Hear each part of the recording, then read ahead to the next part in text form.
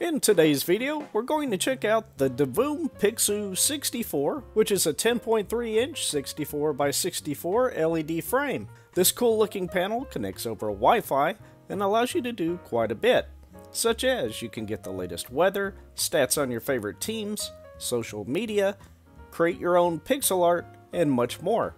I'm John, and welcome to Wagner's Tech Talk.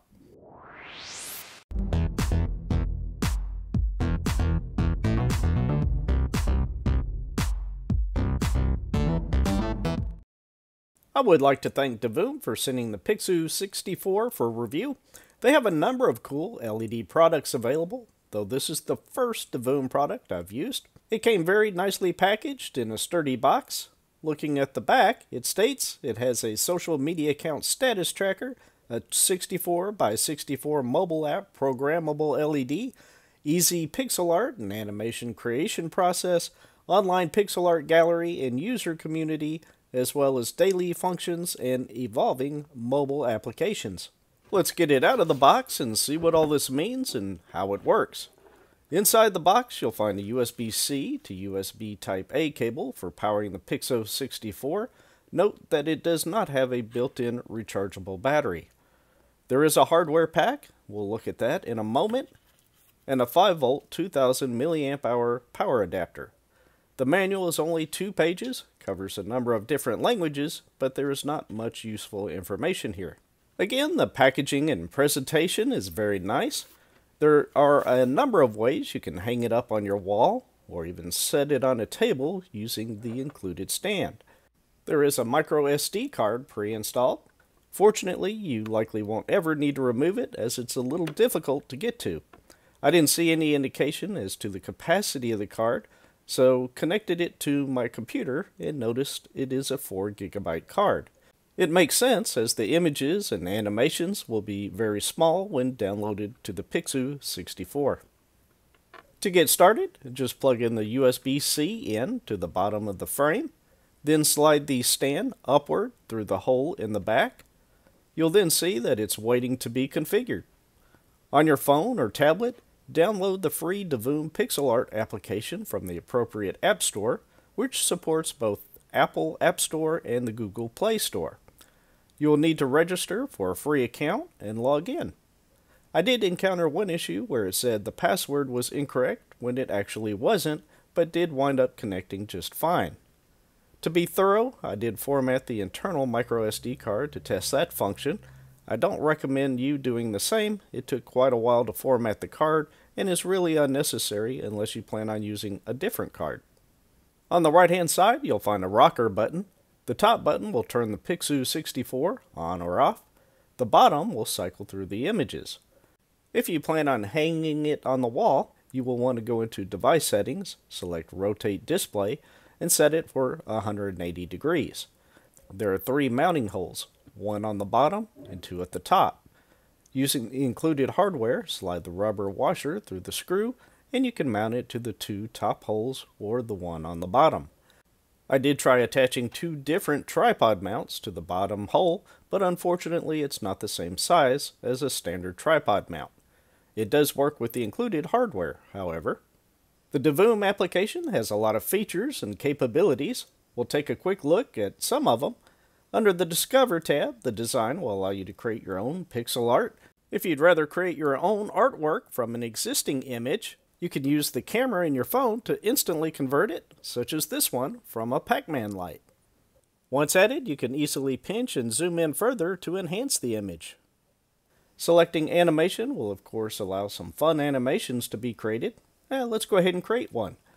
I'll start by creating a frame and draw a simple base image of a horse.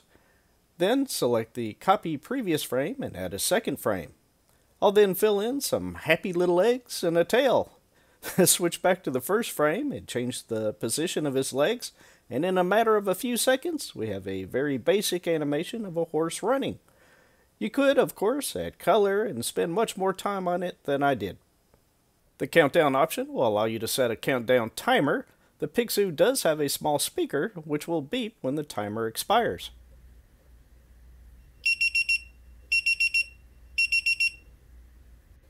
There is also a noise meter which will indicate the sound decibels near the Pixoo 64. There are a number of clocks available that can update information over Wi-Fi. As someone who creates YouTube videos, I got a kick out of this one, which will show you YouTube views and subscriber counts. Which, if you haven't already subscribed to the channel, I hope you'll consider doing so. I certainly appreciate your support. Though there are many more clocks to explore. If you're into Bitcoin, there's one for that. Or track your favorite stock tickers with this one. There's one for exchange rates, as well as clocks for your favorite sporting events, or clocks for holidays. You can also get your local weather forecast. Tapping on the plus tab at the bottom middle will allow you to explore a near infinite list of community-developed pixel art on this 10.3-inch 64 by 64 LED matrix. No matter how you want to use the Pixoo 64, there is likely already some fun artwork available for you to add. Let's take a look at various examples that you may find interesting.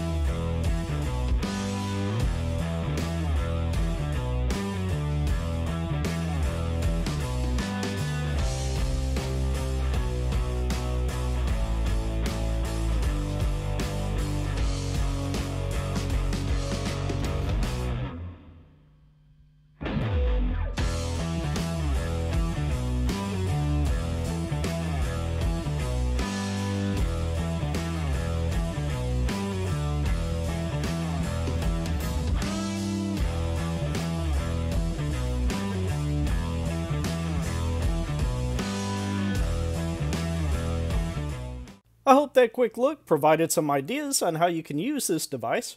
Earlier I did mention there is no internal battery, but there's nothing stopping you from using a power bank to run it for several hours, which will of course be dependent on the capacity of the battery you use.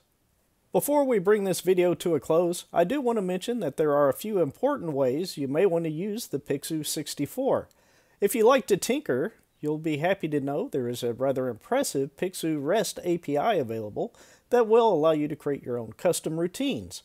The Swagger documentation and more is available from this GitHub page. I'll leave a link down below so you can check it out if interested. I had mixed results with the Amazon skill. Sometimes it would do what I asked, but often not. However, IFTTT, or If That Then This, provided a much better option when coupled with Amazon Music. It worked consistently during my testing, and here's an example. Play Living on a Prayer. Here's Living on a Prayer by Bon Jovi on Amazon Music. It was at this point that the song began playing and the panel was updated. Since it's copyrighted music, I can't actually play the audio, so we'll switch over to music I can play. That brings us to the end of another video. Again, I would like to thank Divoom for sending this over for review. It has certainly been fun checking out what this LED Pixoo 64 can do. The application worked well for the most part, minus a few hiccups during the initial setup. The integration to Amazon could certainly be improved, but with IFTTT and Amazon Music, it was a very pleasant experience. With so many community-developed images and animations, it's going to be hard to get bored of this thing. I love the many clocks that it supports, and what was shown in this video is just an extremely small sampling of what's available. Special thanks to my daughter Kayla for creating this cool animated Wagner's Tech Talk logo. I love it. What do you think of the Divoom Pixoo 64? Do you already own one or looking to pick one up? It would be great to hear your experience with it. Thank you so much for watching. If you enjoyed it, please click the like button. If you haven't already subscribed and liked what you saw here, it would be great if you did. And with that, I look forward to talking with you again very soon.